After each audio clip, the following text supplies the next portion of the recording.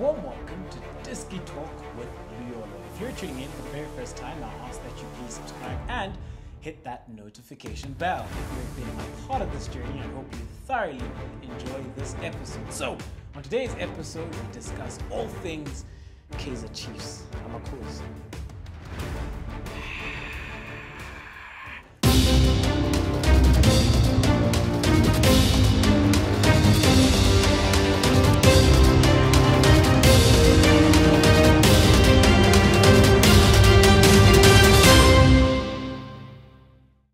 So let's get right into it. So we will then start with the players who have been called up to the national team. So 5 players have been called up to the national team from Kaizer Chiefs.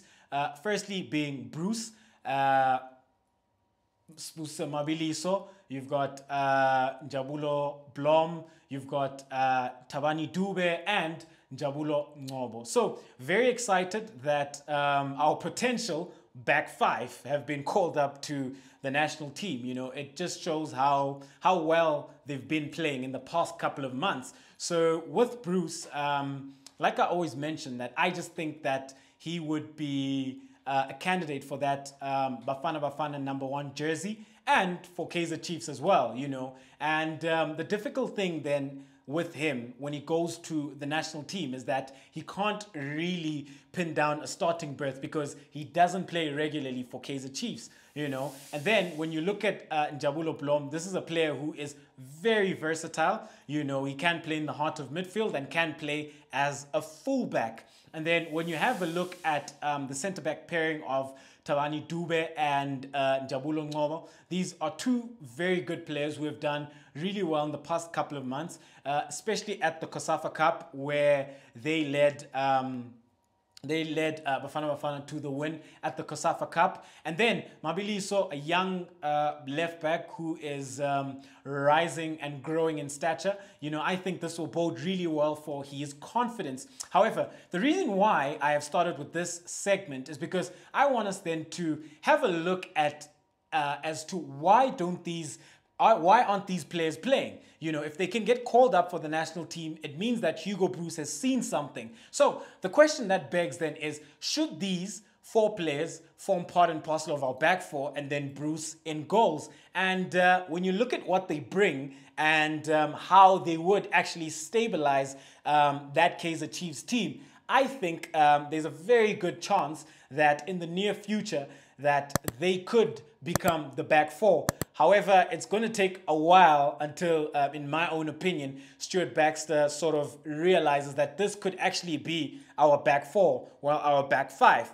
Because when you look at those 4 players, there is great balance. So Chiefs do normally line up in a 4-2-3-1. So just ignore the red. Let's look at the blue. That would be Kaizer Chiefs. So Kaizer Chiefs would normally line up in a 4-2-3-1. So with Mabiliso, you've got... what I like about him is that he reads the game very well. A. B. He's also defensively sound. So he's not a fullback that always gets caught out of possession.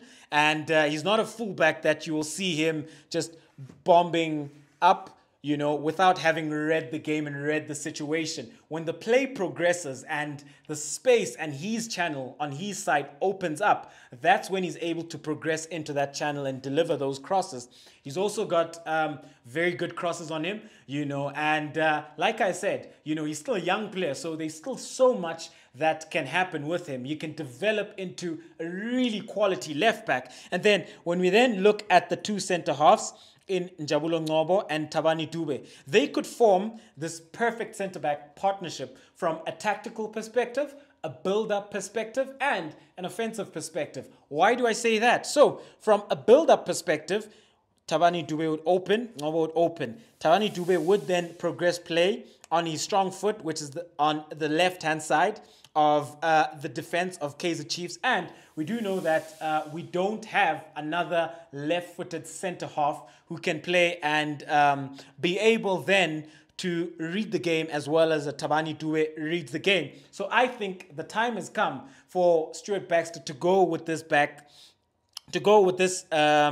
centre-back partnership at the back. Yes, we do know that they don't have a great deal of experience, but it's now or never. They're not getting any younger, with both of them heading to their late 20s.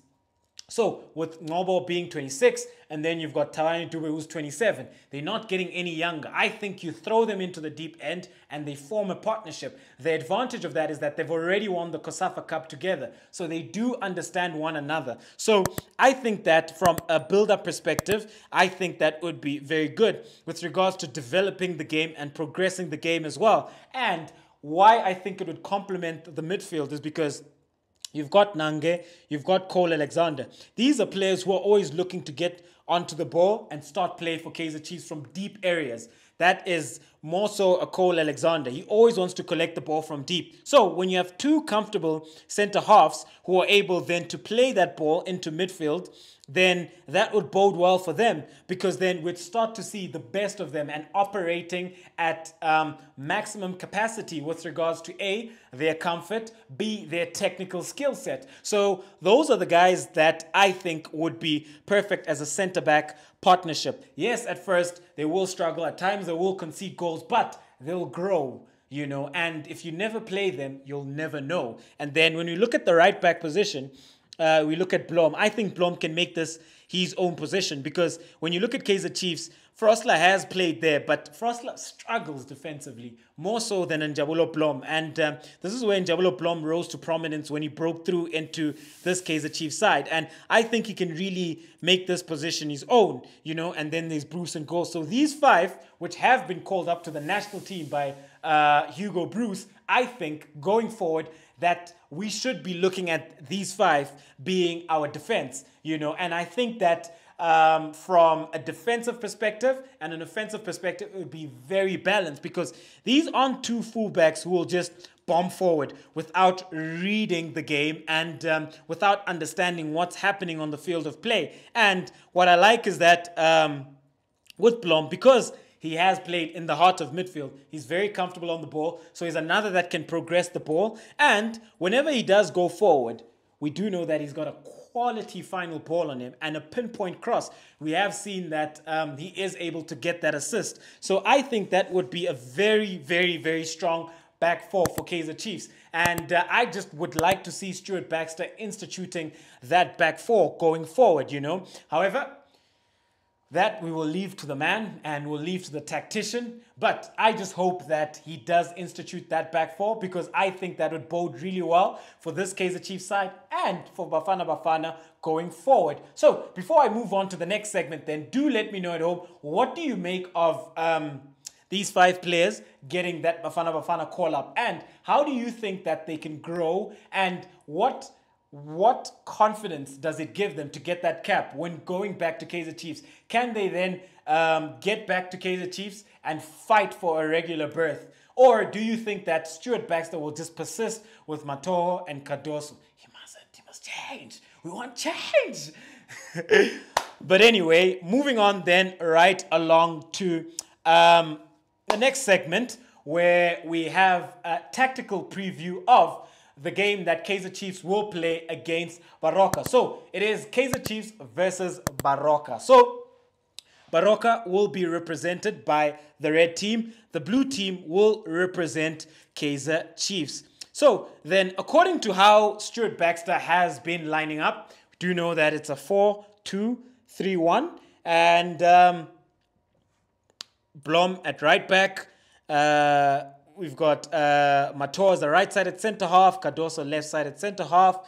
Then we've got Hlanti as the left-back, and then we've got Kune in goals. But like I did mention in the previous segment, that I would like to see a change, from Stuart Baxter. I really would love to see a change, because I think that we've got young, energetic and fresh players who could really contribute to this Kaizer Chiefs side and make a huge difference. And then in the heart of midfield, you've got Nange, you've got Cole Alexander, who I'm really impressed by them. I think they're growing, and each game they're showing positive signs, and they're showing us what they can do. And Nange is also giving a very different dimension with regards to how he's able to switch play and how he's also able to read game and link play from deep from Kaizer Chiefs. And he's also shown his ability and capability to go box to box. So I've thoroughly enjoyed watching Nange play. It is a breath of fresh air, you know, from what we're used to when it comes to Kaizer Chiefs.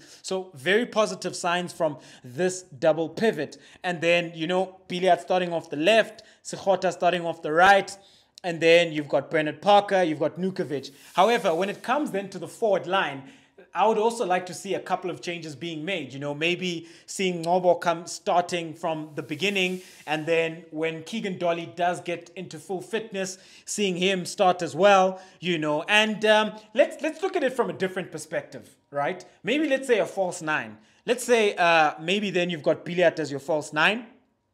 You've got Keegan Dolly starting on the right-hand side. You've got Sikhota starting on the left-hand side. And then you've got Ngcobo in there. What would that do for Kaizer Chiefs? Well, firstly, it would offer so much fluidity and positional play by virtue of the fact that these three would always be rotating. However, we do know that Ngcobo would most likely prefer to stick in the half spaces. Yes, he can rotate when needs be because he's such an intelligent footballer. But he would then occupy the half spaces and the central zones. But you could have Biliat coming to the left. You could have Dolly occupying there. So in the opposition half, what it could look like, it could look a bit like this, where you have Sikhota on the right-hand side. You've got Ngcobo in that central zone. You've got Biliat as a false nine in zone 14. You've got Dolly there. So they could interchange, you know. You could see Dolly coming in whenever Mabiliso goes, you know, and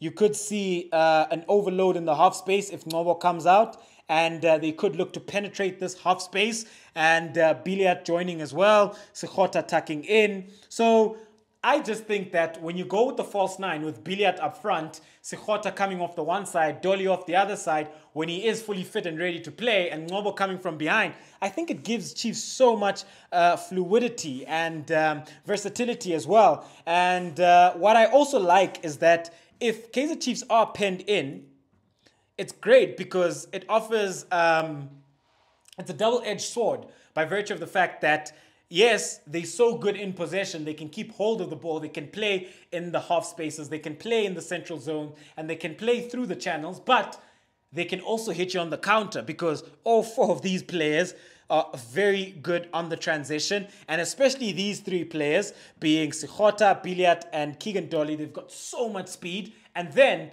the balance with a Ngcobo who can pinpoint an accurate pass which could split the defense.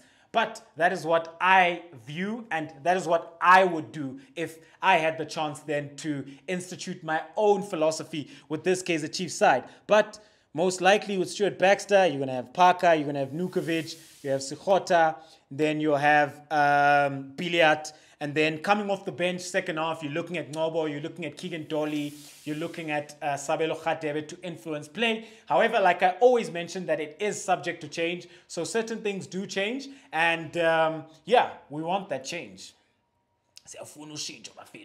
We want to see those players coming into the lineup. We want to see more dynamic and more exciting players coming into the lineup. And a special mention as well to Dumisani Zuma, who is recovering from his injury. You know, that is a player who, when fully fit, can also contribute so much to this Kaizer Chiefs side. However, then when we move along then to Baroka and how they line up. So with Baroka, you're looking at a 4-4-1-1 or a 4-4-2, your traditional 4-4-2. So in goals, you'd have Oscarine. At right back, you'd have Mpatlele. Your two centre halves, you'd have Shozi and you'd have Smia. And then at left back, you'd have Gebart. I struggle to pronounce the name, but it's along those lines. And then in midfield, you're looking at Atinkosi Dlala, who is a very, very good ball player. Very disappointed that one of the bigger teams didn't pick him up. You know, he did start at Supersport, was at University of Pretoria, but he now finds himself within this Baroka side. Very key player when it comes to building up play and collecting the ball from deep and progressing play for this Baroka side. And then you've got Kambala, you've got Chauke, and then you've got Mukabi, and then you've got Mahopa and Mbulu up front. Yeah, so with Mahopa, you know, is a player who got his goal. He opened up his account in the previous encounter. So we do know that he's a very dangerous striker. And look, what I like about him is that he's got a very complete skill set. And he will keep these two centre-halves very occupied. But another player who can also come into this Baroka side is Piri, you know, left-footed, very good from set pieces, always looking for that first-time delivery and a threat from free kicks, you know. So that is a player that could also come into this Baroka side and look to influence this game as well. So when we then have a look at how this game will play out, as I move on to the extra time segment and give you my prediction with regards to this game. So I think Kaizer Chiefs will win this game 2-1.